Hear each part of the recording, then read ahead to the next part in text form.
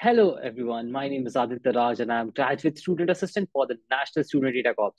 We welcome you to the NSDC Data Science Flashcard Video Series. This series will break down data science topics in simple terms that you can leverage throughout your data science journey. Today, we will be talking about geospatial data processing, where we transform raw data into valuable insights and knowledge. But why is it so important? Well, because raw data often comes in various formats, scale, and levels of accuracy.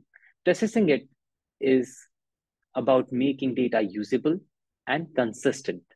We deal with various challenges like inconsistent data formats, missing values, and spatial inaccuracies.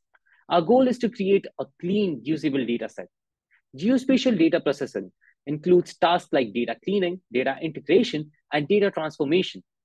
Tools like Python, QGIS, and PostGIS play a vital role in this process, helping us manipulate large data sets with precision. And what's our tool of choice for this journey? Python. With its library like GDAL and Fiona, Python is the easiest way to deal with geospatial data processing. Here are the quick steps. Step 1, load your data. Step 2, check data integrity. That is, check for missing values. Step 3, reproject if needed. Step 4, handle outliers. And last, step 5, filter data. Whether you are merging maps, reprojecting coordinates, or cleaning up messy data, geospatial data processing with Python ensures that your analysis are based on reliable information.